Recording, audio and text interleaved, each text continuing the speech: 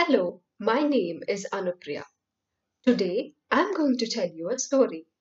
The name of the story is Flowers. Have you seen flowers? Do you like them? In this story, we are going to follow Jaya on her trip to the flower market. Let's begin. On her way home from school, Jaya drops the ball she's playing with. The ball bounces away and Jaya runs after it. She runs and runs after the ball and finally catches it. She sees that she has reached the flower market behind her school. What a beautiful place the market is! It is full of colorful flowers and wonderful smells.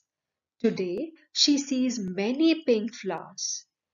Can you see the pink flowers in the picture? Jaya walks home thinking of the beautiful flowers in the market. Jaya goes home and asks her mother if she can help her make a flower garland.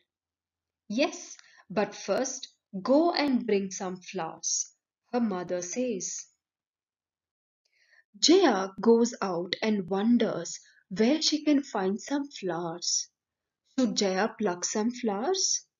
She thinks about it and decides that flowers are beautiful on the tree and we must not pluck them. Then she sees so many beautiful flowers on the ground. I can collect these and take them to mother, she said. Her mother helped her string all the flowers on a thread to make a beautiful garland. What colors do you think her garland had?